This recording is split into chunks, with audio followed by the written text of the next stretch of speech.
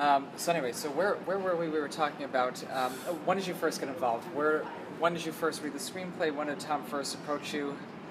Well, those are all different questions. Okay, when did Tom first approach you, or how did you first get involved? Well, like I say, those are two very different questions because the way I got involved is there was a Columbia Journalism School case study Yeah, written about the Spotlight Team's investigation into the Catholic Church.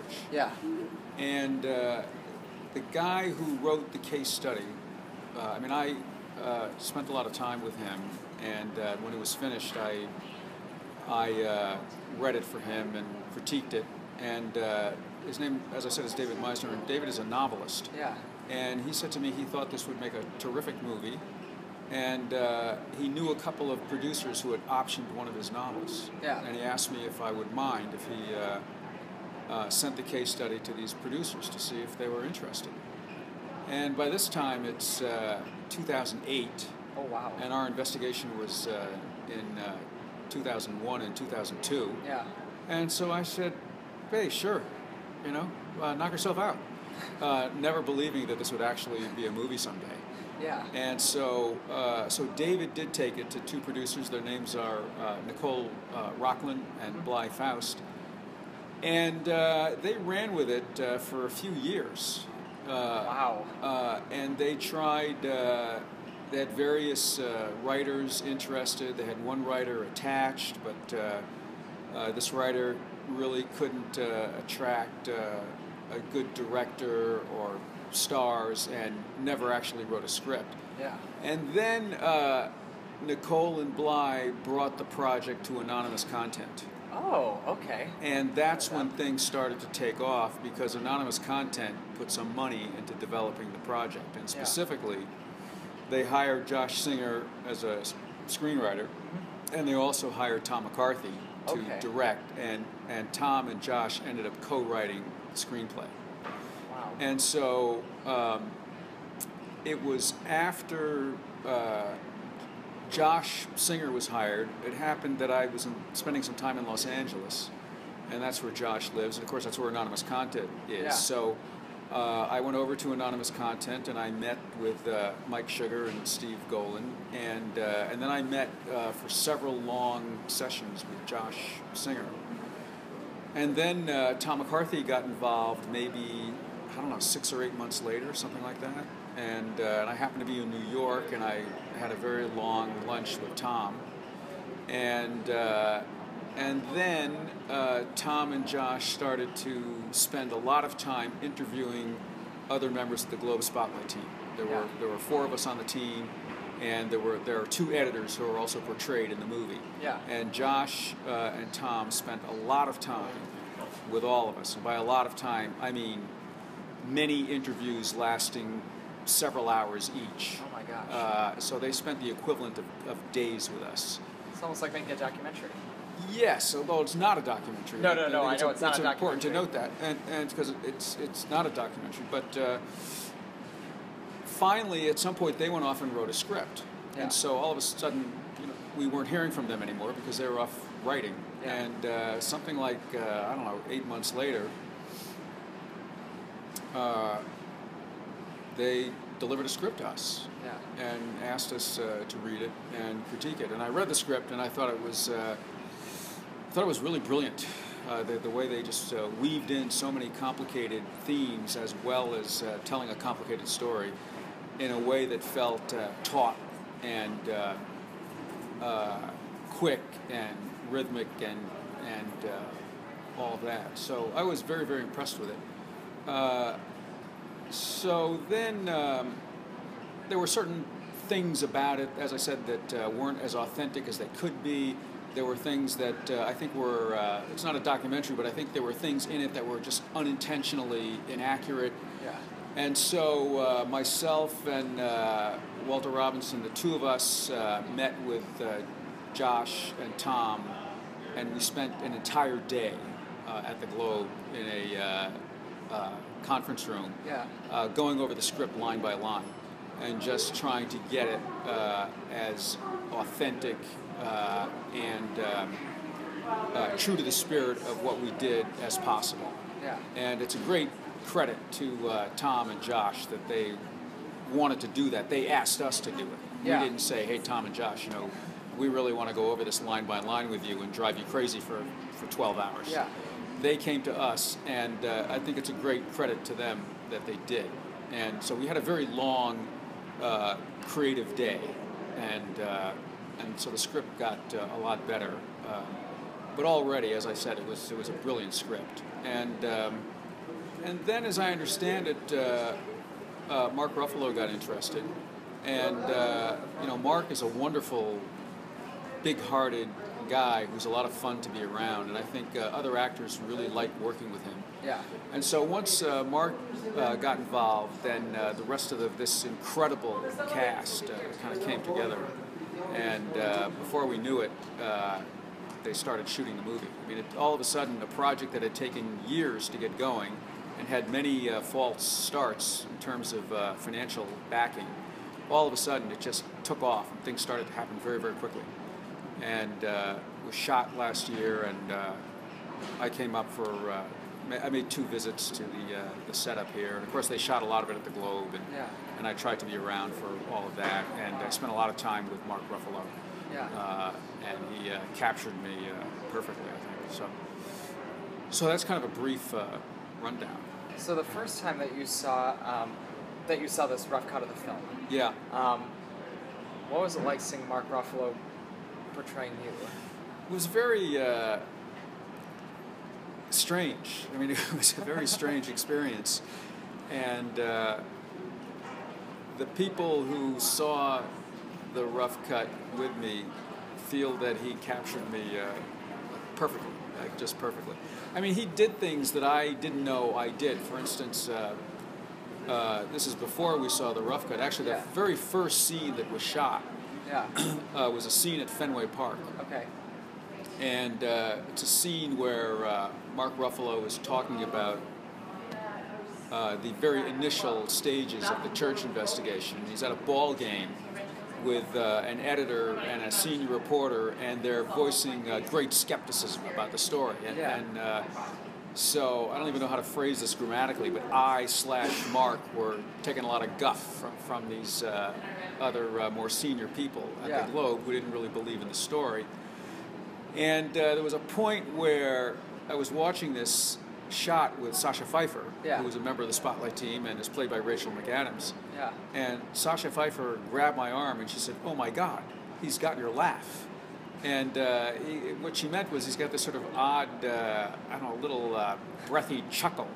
And I was completely unaware that I had this kind of this almost a mannerism that's almost a tick.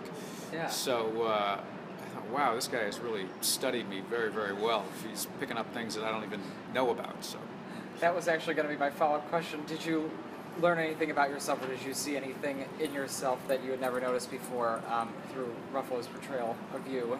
I didn't notice anything that I didn't know before, but it still was a shock to see someone capture my, earnestness and in some scenes my volatility, which is something I try not to show very often, and actually tried to hide it from Ruffalo, but he picked up on it anyway, and because it ends up that he's such a good reporter, and he also interviewed other people at the Globe about me, and so he did such a good job that I was really taken aback by how accurately he did portray me, even sides of myself that I might not have wanted to show. How much time did you two spend together before you guys started shooting before he started shooting the film?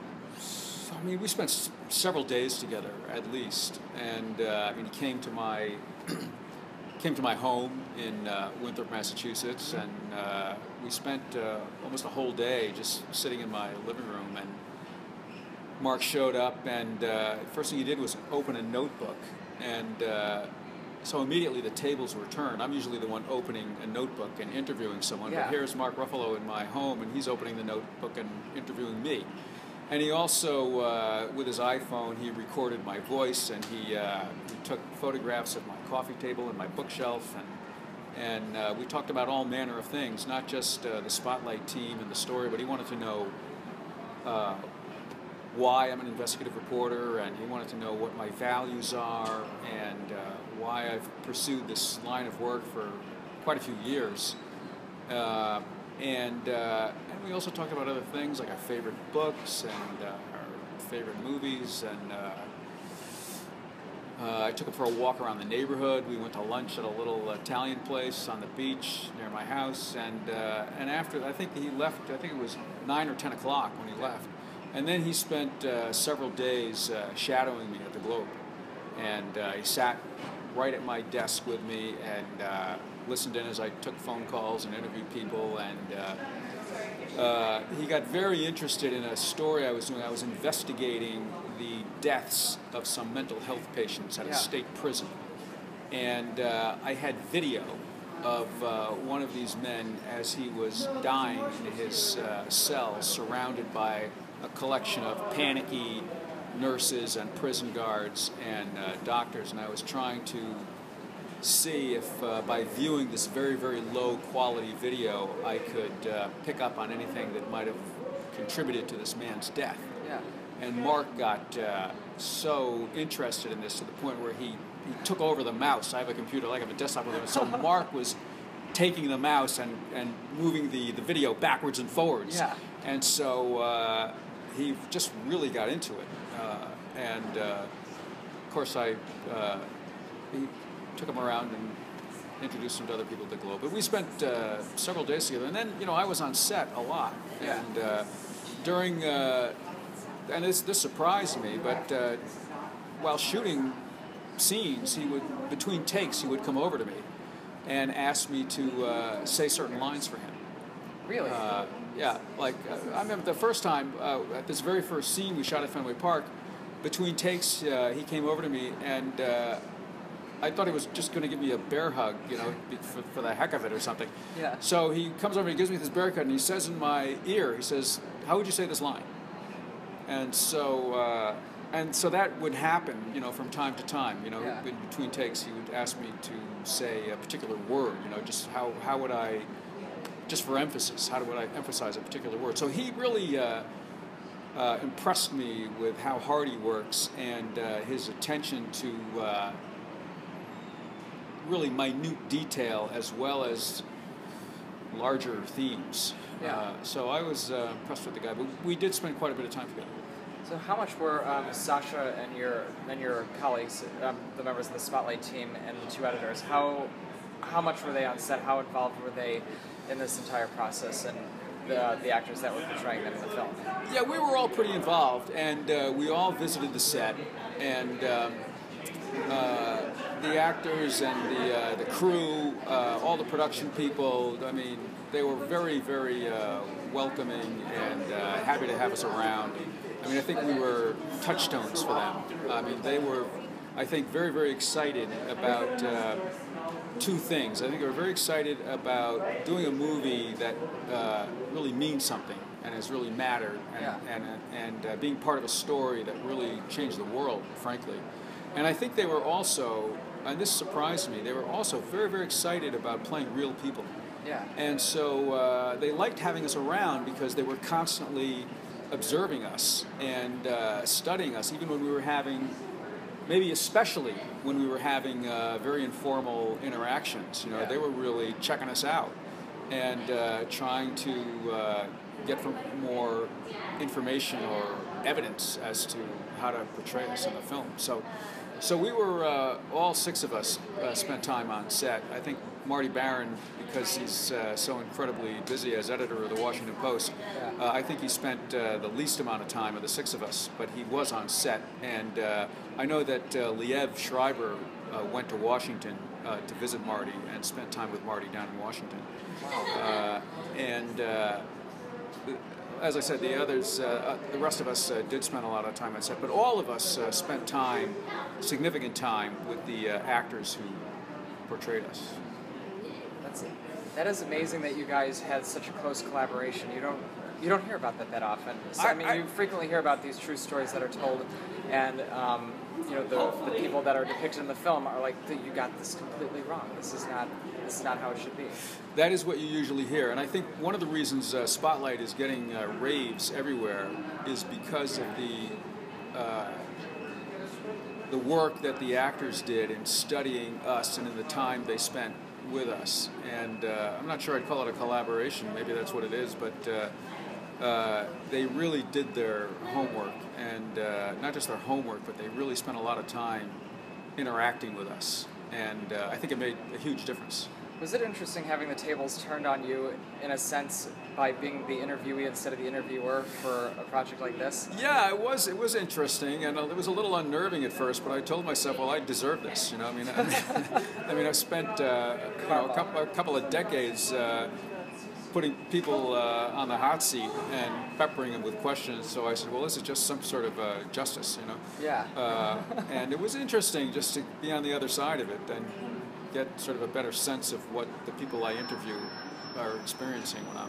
Have you changed your interview style in any way, shape, or form because of this?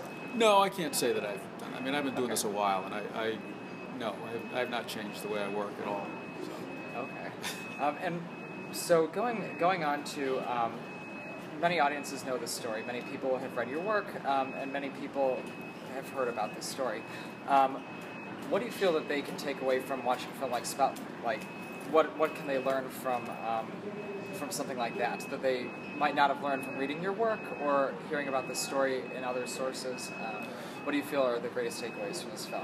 Well, I think one great takeaway is, and it's something we cannot do as the Spotlight team because we're doing our investigations, but what this movie does, because it puts us under the spotlight, so to speak, I think it makes a statement about the critical importance of investigative reporting. Yeah. I mean, I can't go out, I mean, I could, but it's just not what I do, and write a story about the need for quality investigative reporting.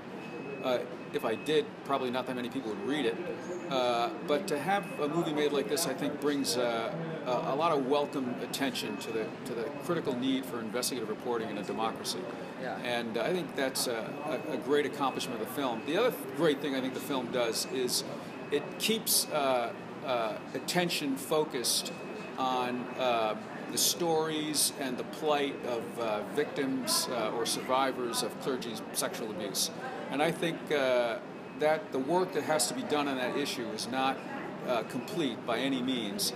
And I think the church has made some very admirable reforms, but I think the church still needs to be held accountable, and I think the more public attention that's focused on this issue, the better. And I think the movie does that. I think it's a great thing. So as an investigative journalist, you've been an investigative journalist for a while, but I also saw that you went to the American Film Institute. I did, yes. And got a degree there. Yes. What's behind that? How did you go from American Film Institute into investigative journalism? Well, I'll tell you, I worked at the Globe for many years as a political reporter. Yeah. And I enjoyed it quite a bit, but I always loved the movies, and I loved fiction, and I enjoy the arts very much. And so I got to a point at the Globe where I thought I should take a break and just explore screenwriting.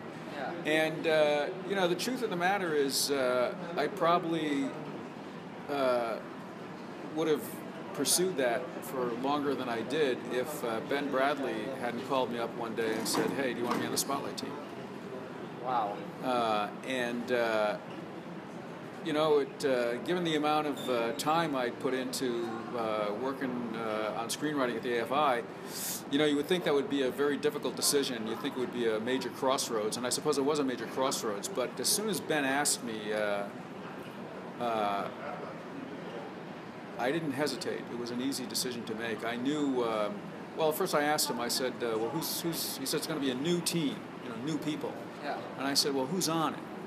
And he said, Walter Robinson and a couple of others to be named later. And I just thought to myself, wait a minute, me and Walter Robinson and Ben Bradley in the same bottle? And it's one of the only times in my life where I've had this very strong premonition. And I just felt that the three of us were going to do something big. Yeah. And a year later, I was writing the opening story of the series on clergy sex abuse. That is absolutely amazing. That's amazing how I agree. How that just happened. It was almost like it was meant to be. I agree. I was trying to get. I left the AFI. I came back to Boston, and I was trying to get back to LA. And I was interviewing for a newspaper job out there, and then Bradley called and said, "Hey, what about the Spotlight team?" And I just thought, "Yeah, Spotlight team." Just as if this is what you were meant to be doing. Well, yeah, but also, I just considered the Spotlight team to be the best and most important job at the Globe, and I considered investigative reporting to be a high calling, the high calling of journalism. Yeah. Even though I loved covering politics and I was very, very good at it, Yeah. I felt investigative reporting and do feel that it is a higher calling. Yeah. And so I thought, well, this is a chance to really do something that's going to make a difference, that's really going to matter. And boy, I was more right than I even knew, even though I had no hesitancy about saying yes, and even though I felt strongly that the three of us would end up doing very, very important work, I had no idea that we would do work of this magnitude. Yeah. So filmmakers and journalists are both held accountable in some way for telling the truth, particularly journalists. Journalists, people look to tell the truth, but filmmakers sometimes will twist the truth to, for their own means, for entertainment value or something like that. How accountable do you think filmmakers should be to tell the truth? Well, it's, and the whole truth and nothing but the truth. Filmmaking, there's two kinds of filmmaking. There's documentary filmmaking, and then there's feature filmmaking. Yeah. And, they're not the same thing.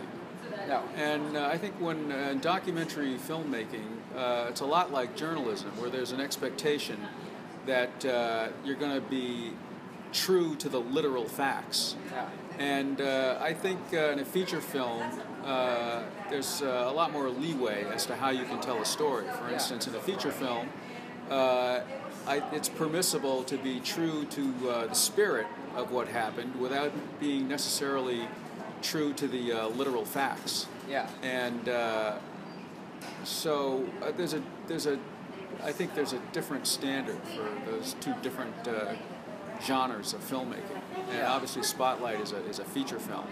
And I think the reason for that is because they're telling the story of a 5-month investigation from the points of view of 6 different people. And if you wanted to make a documentary about that, it would be a 12-hour documentary. Yeah. And so to tell it in 2 hours, I think requires some literary license, and as I said before, conflating of scenes, and that's what they did. But I think, as I said, I think it's very, very true to both the substance and the spirit of what we did. And I know for a fact that none of us feel that we personally have been exploited or that anyone's been exploited. And I think what they did was isolate the very best, most important parts of what we did and put those elements together in a narrative. Yeah. And so to close out, kind of a fun question, what are your favorite films? What's inspired you? Or what do you just pop on and watch on a Saturday night when you have nothing to do, if that ever happens? Well, I always go back to Chinatown as a favorite film, which is probably no surprise because Chinatown is a film about an investigation of public officials. Yes. And, having spent a lot of time doing things like covering city council hearings and going through records at the Registry of Deeds, I have a special appreciation for a movie like Chinatown which opens, if you've ever seen the movie. Oh, I've seen it many times. Okay, so it doesn't open, I think it's the second scene is a city council hearing. Yeah. And you remember when the farmers were bringing in their animals. Yeah. And of course, Jack Nicholson sort of discovers this scam at the Registry of Deeds. And so I just had to love all that. And of course, the depth of corruption that the movie portrays, I suppose, also hit home for me. Yeah. But I don't go home every Saturday night and watch Chinatown. But I loved The Sopranos, for instance, and I'm a big fan of Ray Donovan. And I really like Masters of Sex. Oh, I've heard that's a great It's show. it's a great show, and so I'm fans of. I guess I loved True Detective, and so I guess I'm a fan of what I think is a new art form, by the way, which is the cable TV serial dramas. Yeah.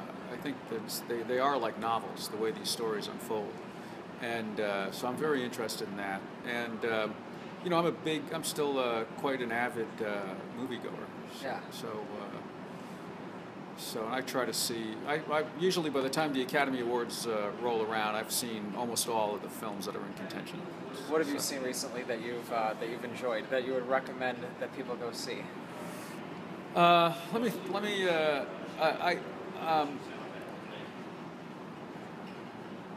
I loved.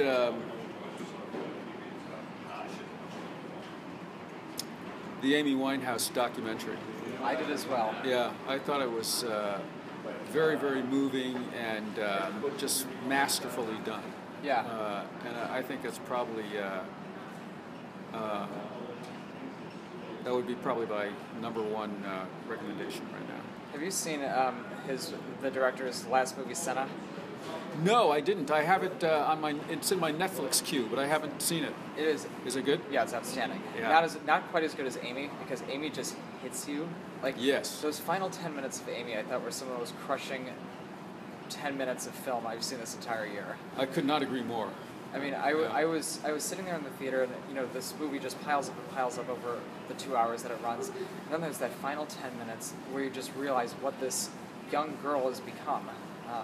Yeah, and I've also thought the influences on her life and those who may have helped precipitate her demise was also pretty interesting. Yeah. But I thought it was just wonderfully done. I agree. So, anyway, thank you very much for Sure. chatting with me Yeah. today. This is Mike Rezendes, subject of Spotlight at the Toronto International Film Festival. The movie's in theaters on November 6th.